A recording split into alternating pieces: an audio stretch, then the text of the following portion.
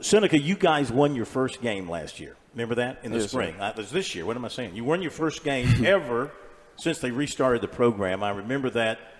And you came back and you had a little police escort in to do well. What was it like on that bus ride back, and what was it like when you guys got back into town? It was just a different experience for everyone. Going out there, winning our first game as a new program, it was just an experience that words couldn't even explain.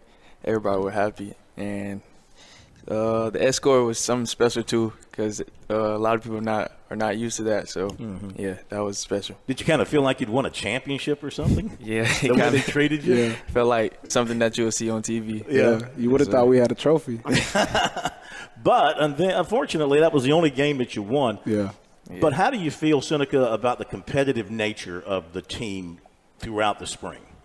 Throughout the spring, we always put up a good fight, come out hard, and yeah, nothing's going to be easy going against us from start to finish. We're going to give it all we got, no matter the outcome of the game. Well, that next week you lose by 1 to Edward Waters, Brandon, and then you lose to Shorter in a relatively decent game.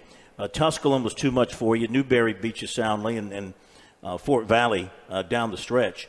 So did you guys sort of wear down, you think, as the spring went on, or was the competition, were you just stepping up in competition as you went along? I got to say first that all our guys, we got so much heart. Those kids are young. Those kids are 18, 19. I'm one of the oldest on the team, and those kids, all our kids were freshmen, and they were just so young, but they had so much heart.